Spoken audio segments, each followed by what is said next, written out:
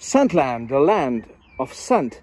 Hello and welcome, it's Chris back with yet another fragrance review, and today we are looking at a beautiful female marketed fragrance that very much fits this environment. And I'm gonna show you this beautiful bottle as we deep dive into the grass.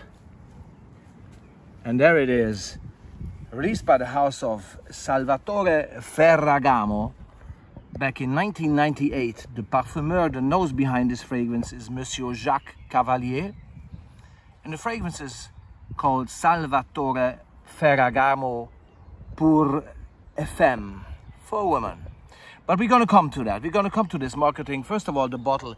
It has this classy Salvatore Ferragamo twisted bottle that we see with the Pour Homme version as well, right? And this one is equally special as the Pour Homme version. Jacques Cavalier has really done a tremendous job with this fragrance. And it, as I said, it's really what you see here. It's a grassy, fresh, floral, classy, beautiful, easygoing, lingering springtime, early summer fragrance. Okay, how did Monsieur Jacques Cavalier achieve that? Now, there's tons of notes. If you look at Fragrantica, there's tons of notes listed for this fragrance.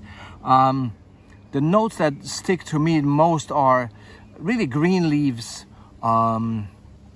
cassis, a bit of blackcurrant, raspberry, some floral notes that I'm not able to define with my nose because I think it's a mixture, a blend of several floral notes there. But what you get at the end is a very much grassy, fresh springtime fragrance that could have been worn somewhere in the 19th century. I feel I don't know. It's not dated, and it's not old woman smelling, but it has a class that is somehow not of this current time, yet at the same time it's eternally beautiful.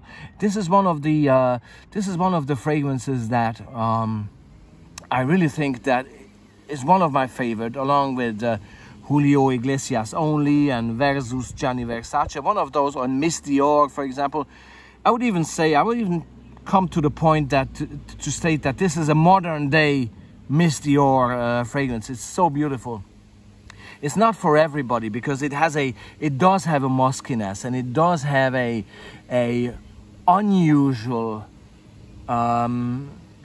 scent to it that this is not a bubblegum sweet girly summer scent. This is a scent of a woman who is just eternally gorgeous, very much stylish, but easygoing, and never pushing the envelope. Just a natural beauty. It's very natural smelling to me. Although at the beginning, if you smell this, when the whole blend hits you, it's a bit overwhelming, I would say. But that settles. It settles into this fresh, grassy, clear-cut, joyful, gorgeous female scent. Okay, and yet at the same time, ladies and gentlemen, and I have to say that I have a great time wearing this myself sometimes when I'm in the mood. Why?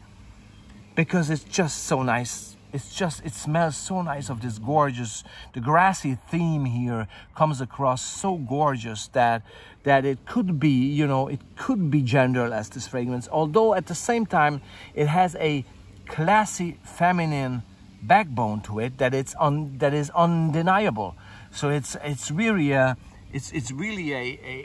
twisting and turning fragrance in that sense, just much like the bottle, because it just leaves you speechless. It makes you, even as a man, it makes you want to wear it, yet at the same time it makes you acknowledge that this fragrance is for a classy, humorous, gorgeous, stylish, woman. Okay, again, this is one of those female fragrances that I love the most, and certainly one of the best fragrances by the house of Salvatore Ferragamo, and Jacques Cavalier has done a tremendous job. So this is like walking barefoot in the park. Okay, absolutely stunning and beautiful. Thanks very much. This was Chris from Scentland, and see you soon for yet another fragrance review.